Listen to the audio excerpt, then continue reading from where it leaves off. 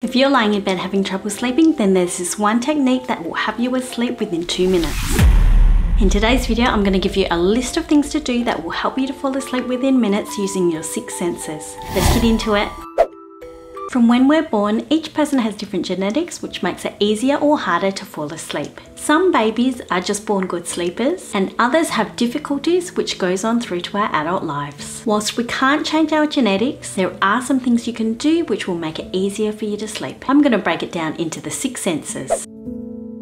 Most of us already know that we should be awake during the day and asleep at night. But why is this? Light exposure and the different types of light is the #1 most important factor that affects our circadian rhythm. Our circadian rhythm is the body's internal clock that tells us when we should be awake or sleeping. Exposure to natural sunlight as soon as possible when you get up, ideally within 1 hour of waking, is key to regulating your circadian rhythm and promoting wakefulness. If you don't have access to sunlight, for example if you live in Westeros and winter has come, a good alternative is using a light therapy box, or if you don't want to make that investment, then just turning on all the lights in your house. However, sunlight is always going to be the best source as it is stronger in lux and contains a broad spectrum of light, particularly blue light. People who are blind and who have no perception of light often have trouble regulating their body's circadian rhythm, as it is missing this vital signal for the body to reset. When the sun goes down and it gets dark, our body produces the hormone melatonin, which signals to our body that it's time to reset. Artificial lights often emit blue light, as do electronic devices such as mobile phones and computers. If you can, avoid electronic devices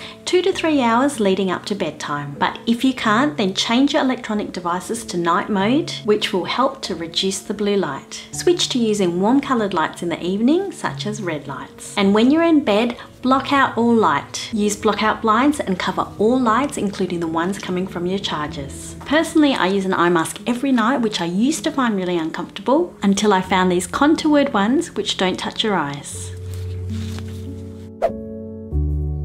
A massage late in the day has been found to be beneficial in helping you to sleep quicker, as well as improving the quality of your sleep. If you're lucky enough to have someone who can give you a massage, just make sure they do it for at least 3 minutes. Acupressure is another technique that can help with your sleep problems. This is an ancient Chinese medicine therapy that applies pressure to certain points. There are 6 pressure points that can help you to sleep. Now let's talk about temperature. A rapid decrease in core body temperature of just ½ a degree can help you to sleep quicker. The best way to do this is to take a bath or shower in the evening, which will help to drop your body temperature as well as helping you to relax. Keep the room temperature around 18 degrees Celsius or 65 degrees Fahrenheit. If you're over 65, it may be beneficial to have the room temperature between 20 to 25 degrees Celsius, but this is also person dependent. Weighted blankets has also been found to help improve sleep, especially if you have ADHD, ASD, or suffer from anxiety. You've probably already heard of white noise, which is that continuous staticky noise when you're changing the radio station. Pink and brown noise produces sounds such as rainfall and oceans, which can help to relax you and improve your sleep. This is especially good if you live in a noisy area to drown out any sounds that might keep you awake, such as dogs barking, car alarms, or a partner snoring. The other type of sound that has been found to help you sleep is binaural beats. This is when there are 2 different frequencies playing in the 2 different ears, and what our brain perceives is actually a different frequency. For example, if one ear is listening to a frequency of 300 Hz and the other ear is listening to 303 Hz, then the binaural beat will be 3 Hz. For sleep, listen to binaural beats in the delta frequency range, which is between 1 and 4 Hz. This will start to shift your brain waves towards that frequency. You can find binaural beats everywhere in places like YouTube and Spotify. You will need to wear headphones and make sure not to turn out the sound too loud so you don't damage your hearing. Certain smells like lavender and chamomile can help to promote sleep. However, other smells such as menthol and peppermint might stimulate you and keep you awake. The easiest way is to add essential oils to an aromatherapy diffuser or a vaporizer.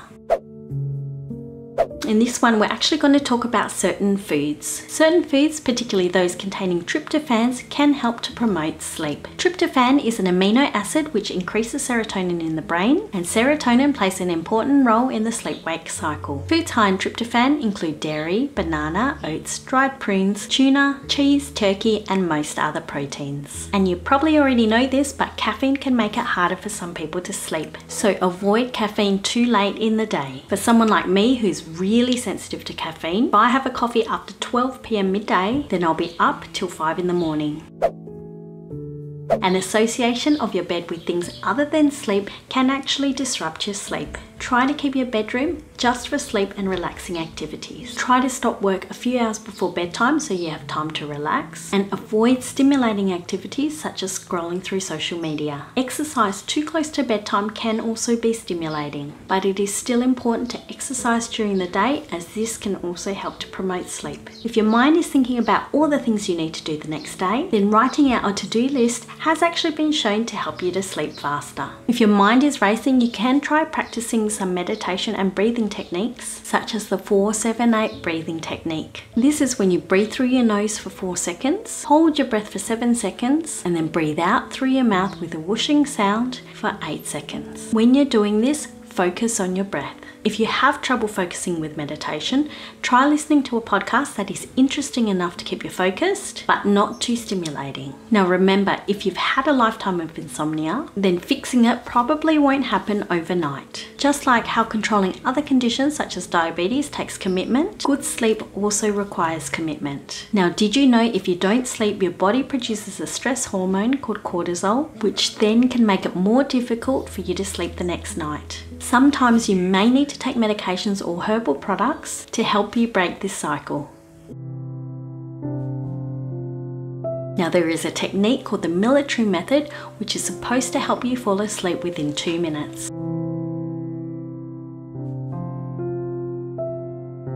Relax your face. Slowly relax all the muscles in your face, starting with your forehead, eyes, cheeks, jaw, and tongue. You can tense them first before you relax them.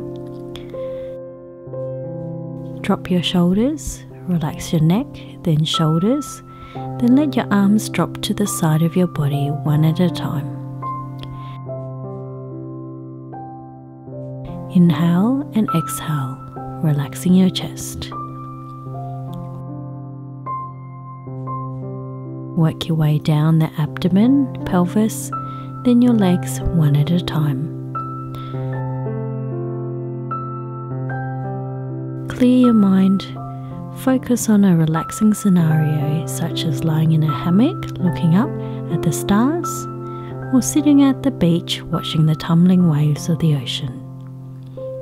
If you have trouble visualizing a scenario, repeat the words "don't think" over and over for 10 seconds.